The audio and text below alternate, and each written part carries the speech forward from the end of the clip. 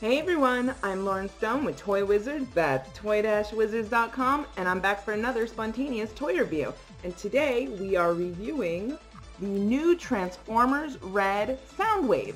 Soundwave is my favorite Transformer, and so I was really excited that I got my hands on the new R.E.D figure. We have a full review of the Soundwave R.E.D figure on toy-wizards.com. I will link it in the description. It was written by Jonathan Meisner, one of our contributing magicians. He ultimately said that it was okay. So I'm excited to get my, I'm excited to open this up and give it a feel for myself. There are many Earthrise Soundwaves, different Soundwaves available. Some of them don't appeal to me because I really don't like that shattered chest battle damage Soundwave that's really popular right now.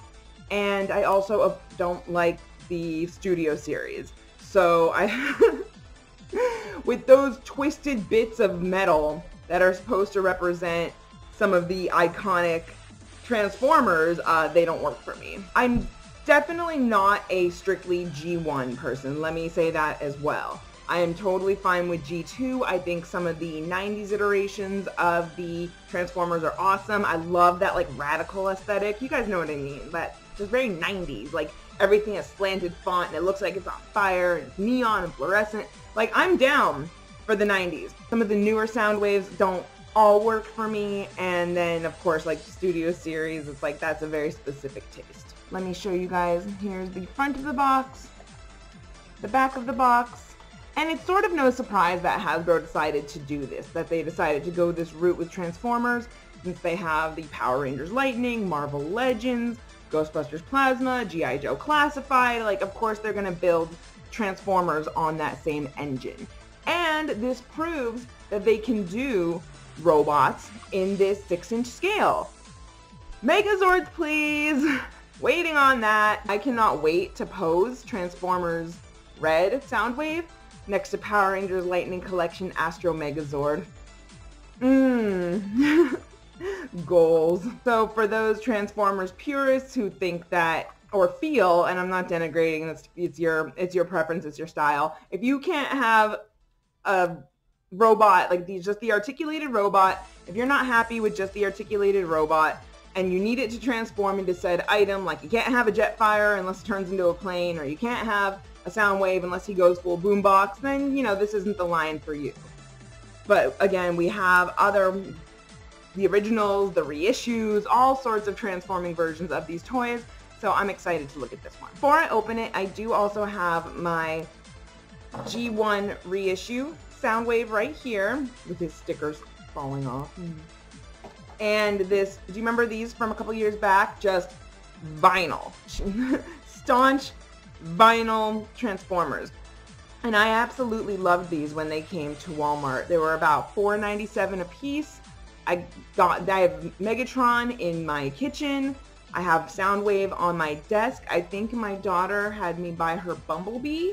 He's somewhere around. And I thought these were really fun. I mean, there's not much to say about it. I'll put this down. I mean, at least the arms and the head move. So like, what's that? 3 points of articulation? Yeah. Oh, no, 4. And it's a desk piece. It's decorative, and it's vinyl. And I love vinyl toys. I think they're great. So when these showed up, and they have some paint on them, I was very happy. And I also really like the design aesthetic.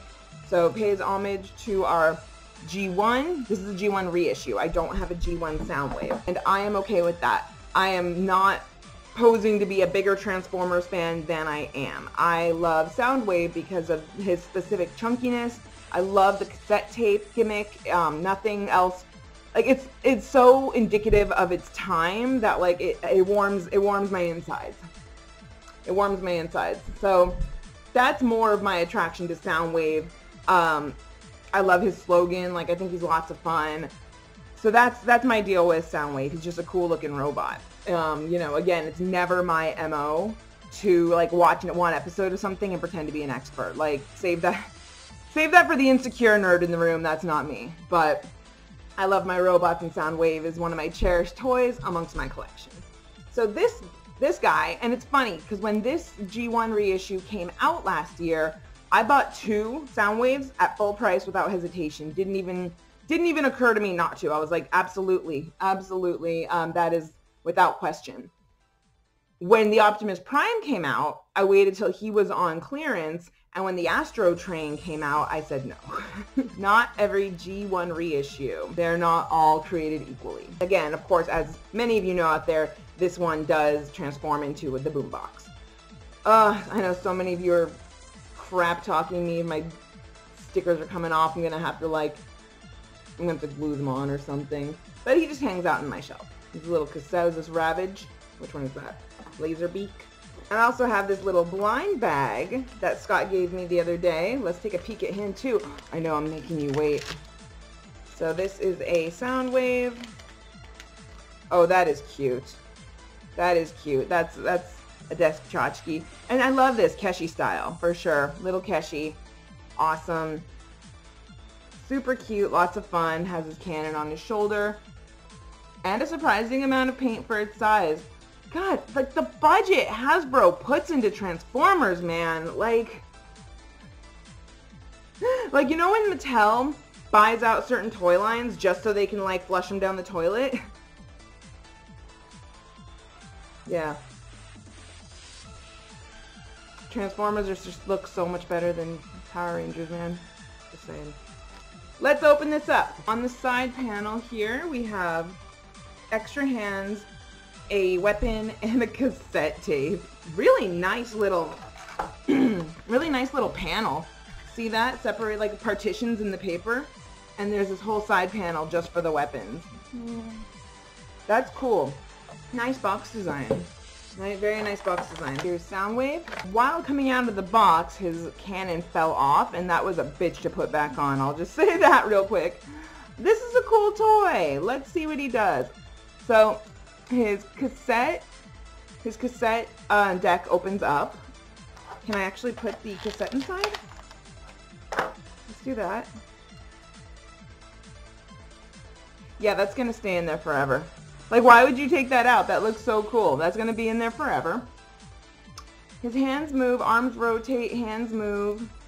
I always joke that all the Hasbro action figures, the 6-inch ones, are built, like I said, on the same engine. It feels like a Hasbro toy. It is a Hasbro toy.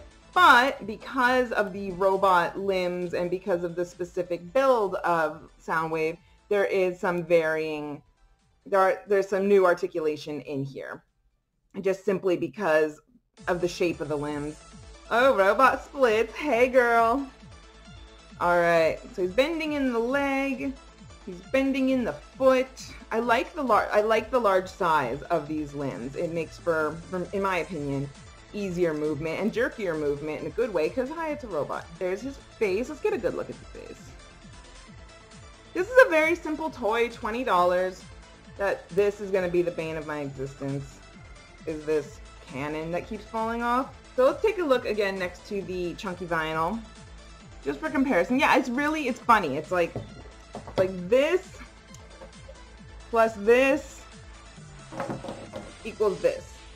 We have our orange paint at the legs, at the knee area. We have a more orange paint around the cassette deck instead of the typical yellow. There's just some specifics here. You know, are these differences from something like from one of the animated series or from a pre-existing line of toys? If that's the case, I don't have that answer, and I'm okay with that. So if this is leaning into a specific Soundwave aesthetic, that could be so. I'm more familiar again with G1, and that's just where my knowledge stands, you know. And then the G1 reissue at $50 doesn't have any paint apps. It's all stickers, like old school. So we have that happening too. I didn't put a cassette in this one? Oh, I'm a loser. Where's my mixtape? Now I really feel all out of love. And that's really all I have with this guy today. This is a cool toy. Again, I know that I think Jonathan gave it a 4 out of 5. I would probably give it a similar rating. This is a lot of fun. I like the size of it. I like him in my hands. He's gonna look excellent on my shelf. I have no issues with it. They can have a little sound wave off Soundwave battle. There is a slim new design happening with this one that, you know, I think a lot of people expect the Soundwave to be like chunkier. Like, he's got a broad chest. Like, this is a big boy, and this is a slim boy. So in that regard, you know, he's a little bit svelted down for the red line, but again, still recognizably Soundwave. So yay, good toy in my opinion. He has a place on my shelf and in my life, and I'm so grateful to have this. So yeah, that's what we got today. Thank you again for hanging out with me. I'm Loryn Stone with Toy Wizards. That's toy-wizards.com. Stick with our site daily for toy news, reviews, articles, listicles, snarticles, editorials, opinion pieces. Like and subscribe to us on YouTube. Toy reviews out the zippity-doo-dah, and we have original comedy sketches under our Toy Lurker banner. So be good, be safe, have fun, and I will catch you soon. Bye!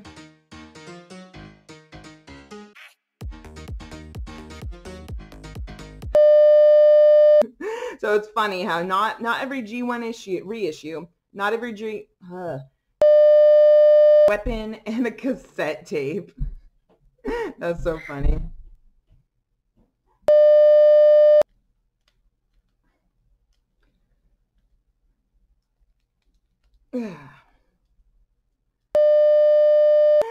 It's like, and I love the toy reviewers out there who just like, all they do is review Hasbro toys, 6-inch toys, and they just go on and on about the articulation, like, bro, it's all the same.